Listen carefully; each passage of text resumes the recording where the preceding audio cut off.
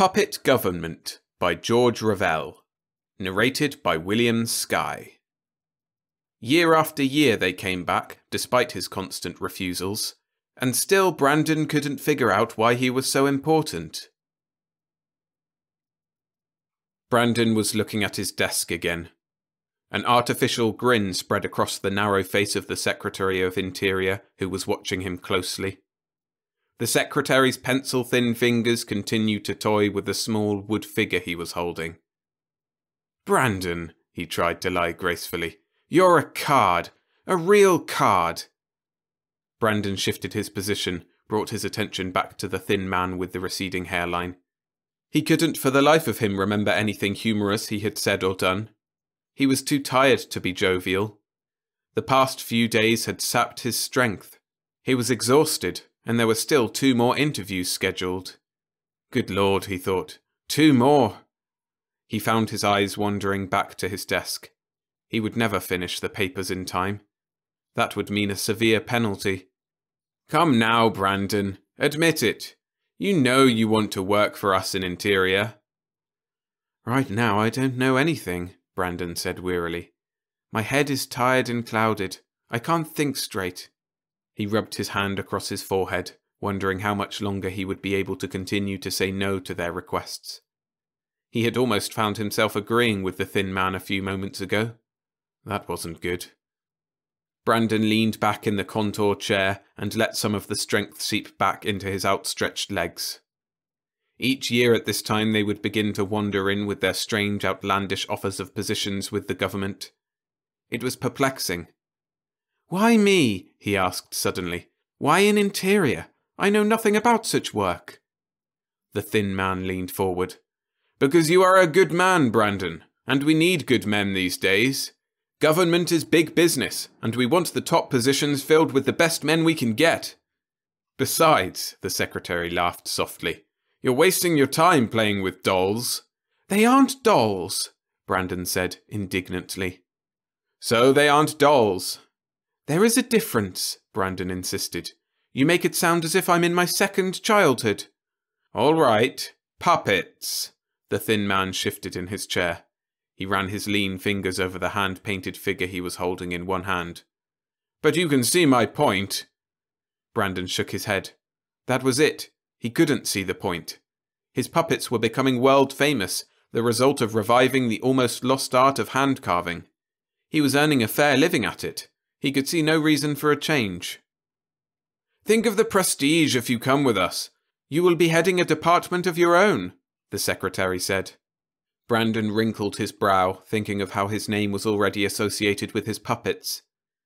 If only they would leave him alone, if only there wasn't so much paperwork waiting for him on his desk, he would be able to spread out, expand, really have a going business. But they had to keep pestering him with worthless offers that they knew he couldn't handle, wasting his time, especially now when time was of the essence. The paperwork on his desk had to be completed by midnight. He would never finish it now. Brandon felt the beginning of a headache. Because of the paperwork, he hadn't had time to touch a new puppet in months. Now these damn interviews were keeping him from the desk work. It was a vicious circle leading to ruin. "You will be serving your country, Brandon," the secretary said strongly, "not fiddling with dolls." "I told you," the secretary held up his hand. "I know. Puppets." Brandon got up and walked to the window and looked out at the setting sun. It was hard to define. There were some things words couldn't explain. All the offers had been good ones. But a man had to have some rule, some yardstick to guide him. Brandon had his. He wanted to be useful. That wasn't too much to ask. Life was too short to waste labouring in a position he wasn't fitted for. If he took Interior's offer, all that would be ended. He would be caught in a web which allowed no escape. Brandon turned. "I'm afraid, Mr. Secretary, that you don't understand my position. It isn't that I feel above being employed by the President. I have all the respect in the world for him and his office. I have nothing but respect for you." "Then what is it, Brandon?" "I don't think I would be happy taking orders from someone else." "We all have a boss, Brandon." "I haven't." The secretary grinned. "You can head your own department. The President and myself will be the only ones you will have to answer to, I promise." "That's what I mean," Brandon answered softly. The secretary felt his face flush. "You are insinuating that you are above working for the President, Mr. Brandon," he said stiffly. "You're twisting words," Brandon's voice was determined. "It's just that I like to work alone. I like to put my hat on and go whenever and wherever I please." The secretary shook his head. "Brandon, I happen to know that you haven't been off this estate, this property of yours, in the past 5 years. That doesn't alter a thing. I can go any time I please. I have no reason to leave now, but when I do, I won't feel obligated. I won't have to ask permission." The secretary relaxed. "You can do that in the department any time you wish. Visit the conservations, then, when you are tired of traipsing around, you can come back and write up a report or two." The secretary cleared his throat. "Just for the records, of course." Brandon sighed. "Of course, just for the records." He brushed back his thick black hair and sat down. Damn it, why wouldn't they leave him alone? That was all he wanted, to be left alone. He was sick of all this. They knew he wasn't fitted to be a clerk in any of the departments, yet they wasted his time offering him important positions, as if the title would persuade him. Why? "We could outlaw your doll-making," the secretary said casually. Brandon shrugged his shoulders. "Harmonix did that with my music writing, remember? I didn't always do hand-carving." The secretary remembered. He had had an indirect hand in that. It had been thought that if Brandon was suddenly without income, he might easily be persuaded to accept a position. They hadn't counted on Brandon's resourcefulness, nor his stubbornness. The thin man leaned back in his chair, looked again at the doll thing resting in one hand. The man was clever. There was a lifelike quality to the doll. Brandon was an artist, and it would be a shame to take him out of circulation. Yet what could he do? The President had insisted on the visit again this year, knowing full well that Brandon would turn down the offer. Suddenly the secretary felt sorry for Brandon. The man was breaking down and didn't realize it. His face was drawn and pale. He looked dog-tired. "Won't you change your mind, Brandon?" the secretary asked softly. "With Interior, you will have an opportunity to get out into the sunlight. It will be a healthy life visiting the many conservations we have situated around the country. It will agree with you, I'm sure." Brandon sighed. "I'm afraid, Mr. Secretary, that we are both wasting our time. I have a tremendous amount of paperwork to finish before midnight tonight, and I am tired. I also have a few more interviews before I can get at it." Brandon got up. "So, if you don't mind—" The thin man looked at Brandon searchingly. "Won't you reconsider?" "I'm afraid not," Brandon answered. The secretary paused at the door. "See you next year, then." "Next year," Brandon answered flatly. The Secretary of Interior hardly spoke to the young man waiting by his vehicle. He wanted to get away from there as soon as possible. These yearly visits to Brandon always upset him, made him feel like a cad. It would be days before he shook the unwanted feeling. "How did it go?" the young man asked eagerly. The secretary took in the youngish face, the confidence flowing from the eyes. Evans always managed to give that youthful impression, yet he wasn't really a young man. In a way, the thin man envied Evans, with one exception, of course. This would be Evans's first visit to Brandon. Some of the confidence would be gone when he walked out of Brandon's house. "I said, how did it go?" Evans repeated. The secretary shrugged his thin shoulders. "As usual, he refused." Evans showed white, even teeth. "Is he tired?" "Very." "Excellent," Evans said. "And the paperwork, is it worrying him?" The thin man studied Evans. No, he didn't envy the man any longer. Evans had no feelings. It was written on his face. "The paperwork is worrying him to death," he heard himself say. "Wonderful!" The secretary became conscious of the small figure he was holding in his hand. He had walked out with one of Brandon's creations. Suddenly, he slammed it to the ground. The paint chipped and cracked. The small head rolled loosely across the lawn.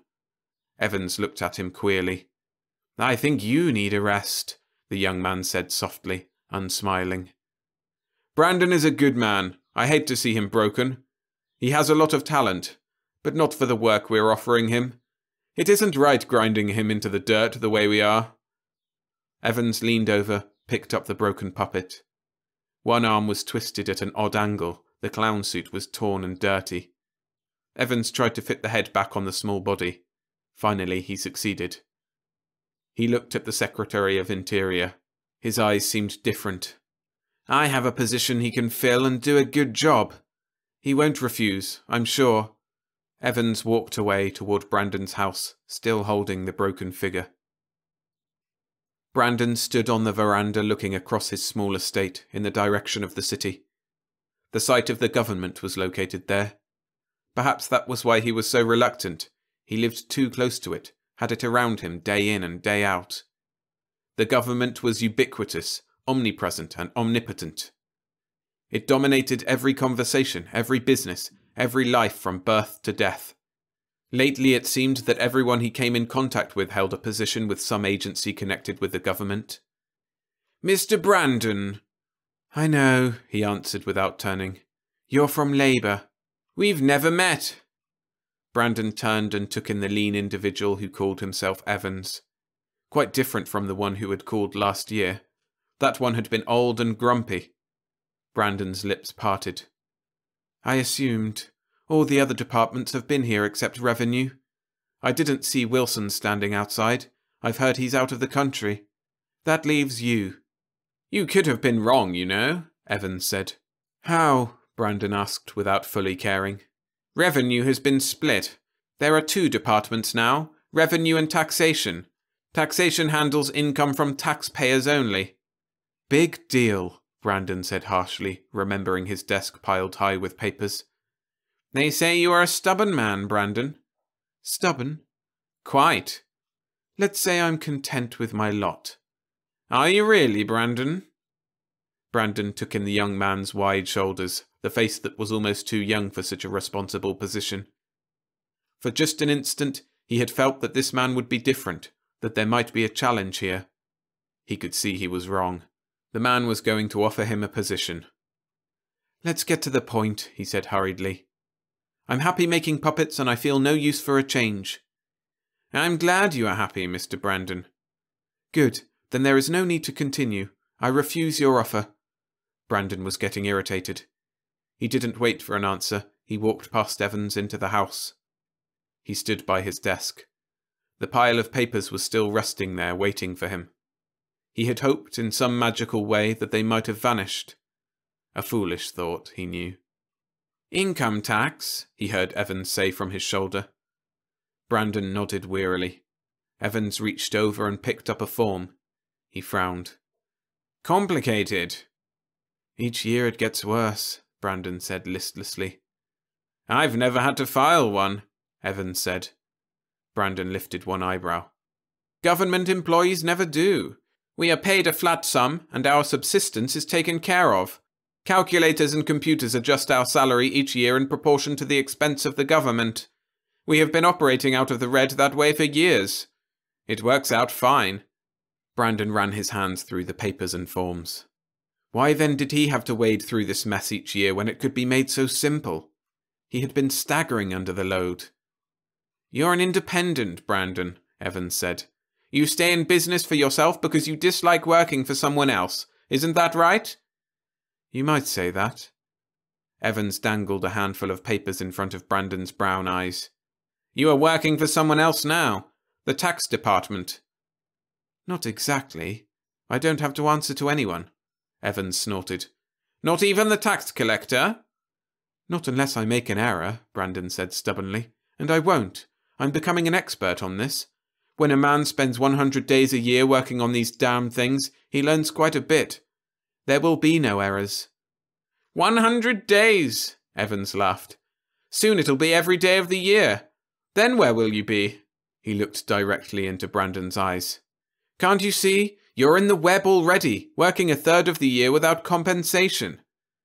Evans pulled from his pocket the broken puppet he had picked up from the driveway outside Brandon's house. He laid it in front of Brandon on the pile of income tax blanks. Soon you'll be without income. Your business will deteriorate from lack of attention. Brandon said nothing. Evans moved to the contour chair and sat down. He closed his eyes. You've been out of circulation a long time, Brandon. The world is changing. Government is big business, one of the largest, and it's expanding. We need more men, good men. Evans opened his eyes and looked at the ceiling. You said you've become an expert on forms. Would you consider taking a position as head of the tax department? He asked abruptly. Brandon lifted his gaze from the desk. I thought you were with Labour. I could arrange it. Evans closed his eyes again. But think, Brandon.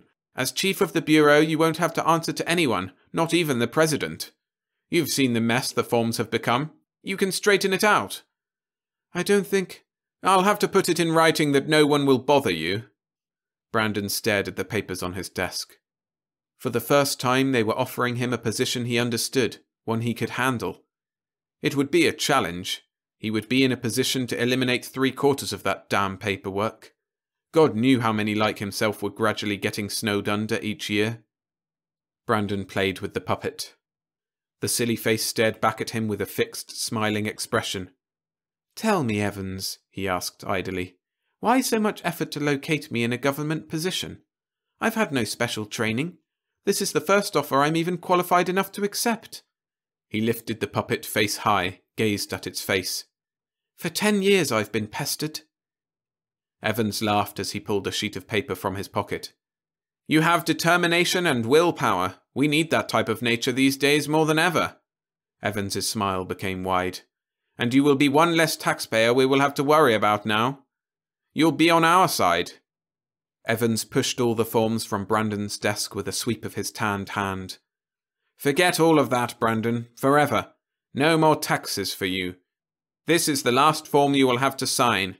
It appoints you Secretary of Taxation, carte blanche. You had this all prepared? Brandon said in amazement. Evans's smile grew wider. We knew you couldn't refuse an intelligent offer, one where you would be useful. We? The cabinet and myself. Brandon picked up the pen, twisted it between his fingers. Evans was right, of course. He would be useful. Half those damn forms were filled with worthless nonsense that could easily be eliminated. Deductions should be higher. Small independent business should be given a break. And he could handle the job. That was important. Just sign on the bottom line, Evans said smoothly, pushing the broken puppet out of the way. The puppet fell to the floor, and the head came off again. Forget it, Evans said quickly. Brandon studied the other man's face before he reached over and picked up the little figure. It was a funny creature, with a large, silly-looking balloon nose. Brandon handled it tenderly, looking at it thoughtfully. Finally, he said, My puppets, what happens to them? I don't understand. Children enjoy them, Brandon answered. I'm afraid you don't understand, Brandon. Evans shook his head. I'm offering you a full-time position. You can make them, as a hobby of course, give them away, but you can't sell them. That would give you an income again, mean more tax forms. But I couldn't hope to produce them for nothing, Brandon insisted. Not on a large scale, not on the fixed salary that you mentioned. They aren't important, Brandon. Brandon's lips became a firm, straight line. For the first time, it was clear to him why he had been so reluctant to give up his work. His music had pleased people, just as his puppets were doing now. He was getting satisfaction out of his work. He was giving people something no one else seemed to be able to give them. Accepting a position he couldn't handle, working for someone else, had nothing to do with it. I've changed my mind, he said quietly. Changed your mind? Evans stared at the pen Brandon had carefully laid down on the desk, disbelief disfiguring his face. You intend fighting that each year? He pointed at the mad array of papers he had strewn at Brandon's feet. You're willing to risk not having any time at all to work on your puppets against security and a life of ease? I'm willing, Brandon answered. Now, I think you'd better leave, Mr. Evans. Mr. Evans. I might be able to finish these damn things before the midnight deadline. Evans opened his mouth, but Brandon was already showing him the way to the door, shoving something in his hand. Evans climbed into his car and slumped down on the seat beside the president. He looked at the new puppet Brandon had forced into his hand before he could refuse. Is Brandon Secretary of Taxation? The president asked hopefully. Evans shook his head from side to side. What had gone wrong? They had known Brandon was a stubborn man. That was why things were done as they were. The offering of worthless positions had been a feint. He should have grabbed at something he could handle. And the tax forms. That was supposed to be the last straw. They had been loaded, prepared just for Brandon to break his resistance. Yet they had failed. Why? Did he suspect? The President eyed Evans. I don't think so, sir, Evans said. I had the pen in his hand. He was ready to sign. Then something went wrong. I can't understand it. The President looked the other way, found his eyes fastened on his own reflection on the window. The Cabinet had been wrong thinking it was a job for a psychologist like Evans. Brandon was an individual, a decided rarity in this day and age. I'm glad, the President said softly to the glass. What was that, sir? The President turned. I said I'm glad he didn't sign. You can't mean that, sir. But I do. Do you realize what this means? Brandon was the last taxpayer. We've been forced to operate an entire bureau just to process his forms. It's the only department operating in the red. He's the only person not employed by the government, the only one still operating a private business. Evans found himself clenching the puppet tightly in his fist. We will break him. I know we will. Next year it will take him 365 days to compute his tax. I promise. Next year, the President said firmly, Brandon will get a short form. One that he can complete in 10 minutes. Do you understand, Evans? Evans's forehead creased. I'm afraid... The President looked back at his reflection on the glass. We don't want to make the boss angry now, do we, Evans? The boss, sir? Brandon, of course, the President smiled. After all, the government works for the taxpayers, Evans, and Brandon is the last taxpayer. He's our boss, son. The only boss we have left. Mr. President, if I might... The President returned his gaze to Evans. I think we've forgotten something over these past years, Evans. Something very important. What is that, sir? The President removed the puppet from Evans's limp fingers. If the sole purpose of the government is to serve the taxpayers, and there were no more, how could we justify our existence in office? The President ran his finger under the chin of the little puppet. Do you mind if I keep this, Evans? He asked softly. I'd like to take it home to my granddaughter. She's never seen a puppet. I'm sure she'll love it. The tiny figure seemed to smile approvingly. Thanks for listening. If you enjoyed the story, hit the like button to support the channel, and subscribe for more sci-fi read-alongs every Monday and Friday. This one was a little less on the sci-fi side, so if you're looking for something more embedded in the genre, check out Reluctant Weapon by Howard L. Myers. The link for that video is on screen now.